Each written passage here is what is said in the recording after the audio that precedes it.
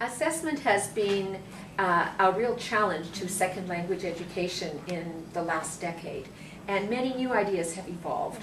One of which has been the use of the European language portfolio and the passport, and how we might adapt it in North America, in Canada, and specifically to our local region. I know that you've been involved in teacher education, and you've been doing some work with that, and that one article in particular really triggered some creative ideas. And I wonder if you could tell us about that article and then some of the ideas. Okay. Well, the article that I ran into is from Laplante and Christensen, and it's called A Touch of Class, and also Portfolio Langagier Français. It was published in 2001, and basically it was the basis upon which I taught the course. I won't say totally developed it on my own because I inherited part of an outline from someone else. So anyway, what I found interesting is that Laplante and Christensen from the University of Regina did an experiment, basically, in the classroom. They wanted to assist future teachers, student teachers, in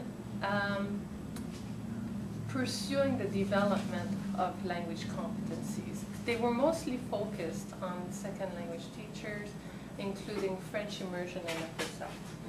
And so they thought of having them develop, elaborate a portfolio. And when I looked at the date, I saw 2001, and that was even before all the talk about le Conseil de l'Europe and le Cadre Européen de Langue and le Portfolio Européen de Langue. And so I thought, oh, okay, well, how did they go about doing this, and why? So it was really to push students to become more autonomous in their second language acquisition. They asked a number of students to develop a portfolio that would include these components. The first one they called Ma vie en français jusqu'à maintenant.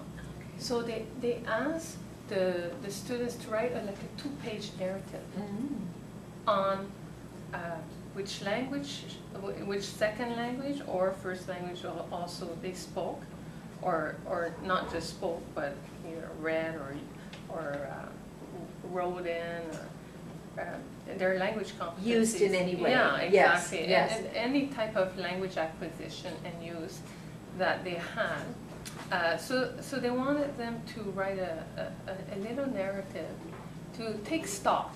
Okay, what languages do I teach? Where did I learn them? How did I learn them?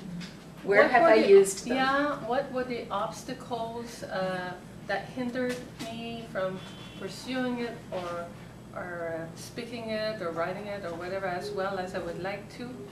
And so that was the first part. And it was within a 1 year period. And then the second component that they thought they would use is called an action plan, le plan d'action. And in it, the students were asked to identify their weaknesses, their strengths, to set new goals as to where they wanted to be on the language acquisition continuum, let's say.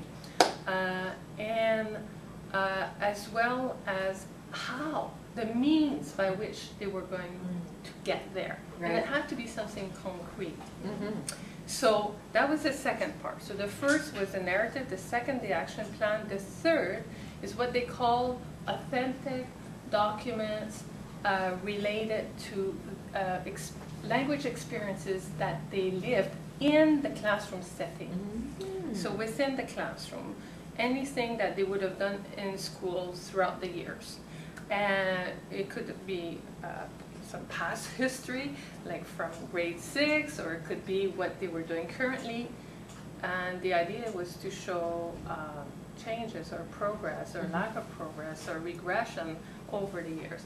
And then the fourth component was the same type of documentation that would show evidence of language experiences lived, acquired outside of the classroom, through cultural exchanges, through correspondence with pen pals, through memberships and clubs, in it could be coupons, or from going to a cinema to see a French play, to receive a French paper, whether a newspaper, yeah, from subscription, Europe, or Quebec, or wherever, or even Alberta, with Le Franco and otherwise. So that was the fourth component. And the fifth and last component was another little narrative, 2 pages maybe, that would say, okay, after this year or this term, I'm not sure, they said it was within the year, how did I live this whole experience of the portfolio? And to see if it was worthwhile for them. Okay. And so, and I thought, oh, that's interesting, because they're working with future student teachers. They're wanting to improve. They still have time to do something about it before they reach their own class, right? They just became more conscious of where they were at, number one. They were better able to identify what they did well and where they wanted to be, so they had to set goals. And it was also encouraging, because it was, as I was saying earlier, Candace days, that I can do this, I can do that. Maybe I can't do this other thing yet, but I still can do this. It gave them the encouragement and the belief that maybe it would be possible. Yeah, exactly.